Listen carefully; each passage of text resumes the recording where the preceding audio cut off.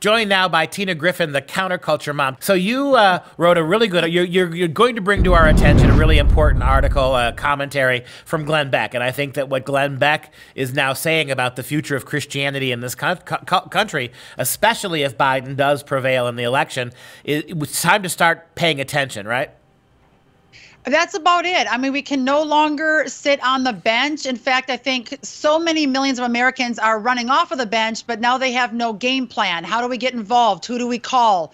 What rallies do we attend? If we attend a rally, what's going to happen as a result of our presence there? Do we have a plan of action?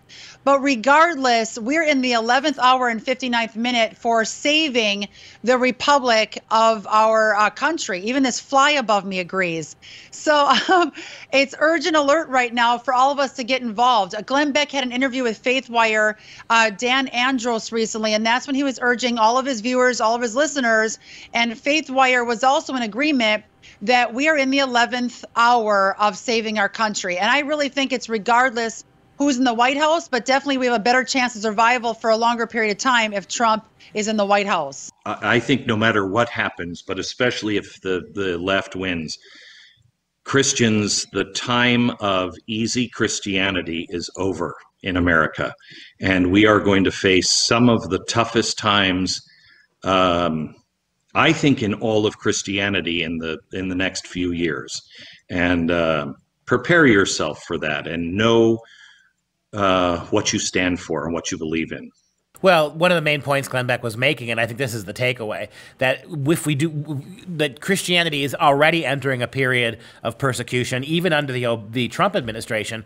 Under Joe Biden presidency, we're seeing, as Glenn Beck points out, the final days, I think he says, of easy Christianity. I think a lot of Christians have taken for granted for a long time that we were the comfortable majority, that we felt that our rights were guaranteed under the First Amendment, that we would always have religious liberty.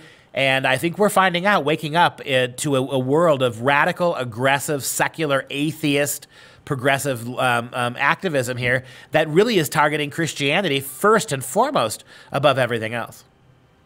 I couldn't agree more, and you said that so well that I'm not even going to try to trump that. Really, what's going on with a lot of concerned parents out there, and I'll just speak as a concerned mom, we have had it very easy for very long. Go to church on Sunday, read our Bible when we want, share our faith when we want. And a lot of us took that for granted, including myself. And I'm really hard on myself. And I'm constantly doing a check every week. Have I shared the word of God with enough people? Have I stood up for our country? And what Glenn Beck said just put chills down my spine. In that interview, he said, we have to return to law, order, and justice, or we will lose what we have.